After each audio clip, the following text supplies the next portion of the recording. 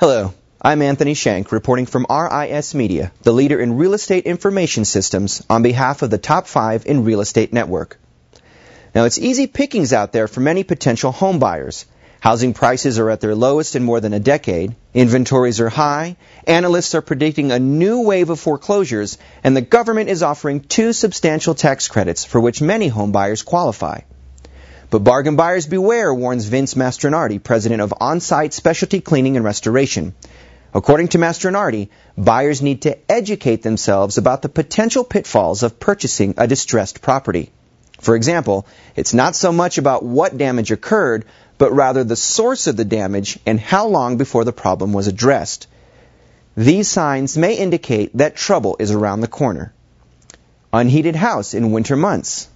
If the house has been properly winterized, there's no need for heat. But if the home has not been properly winterized, pipes will burst and cause water damage.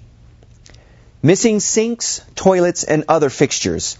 Make sure they've been properly removed and not ripped from walls and floors. Peeling, bubbling, and discolored paint, swelling in walls or ceilings, especially around kitchens and bathrooms, or a musty odor all indicate water damage and, potentially, the presence of moisture and mold. Fungus growth inside cabinets, behind drawers, and built-ins.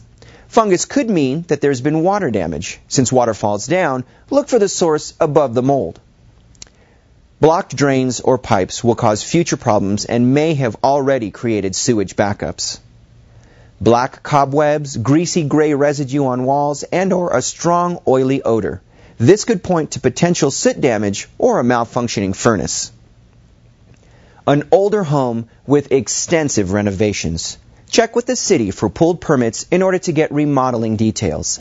If asbestos is present and has been disturbed, be sure it's been remediated by a certified specialist.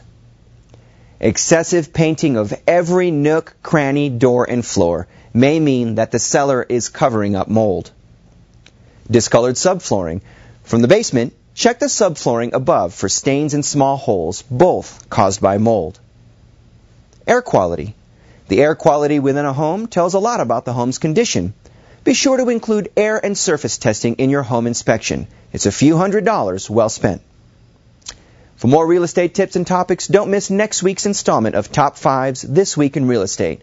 Thanks for watching. I'm Anthony Shank, reporting from RIS Media, the leader in real estate information systems.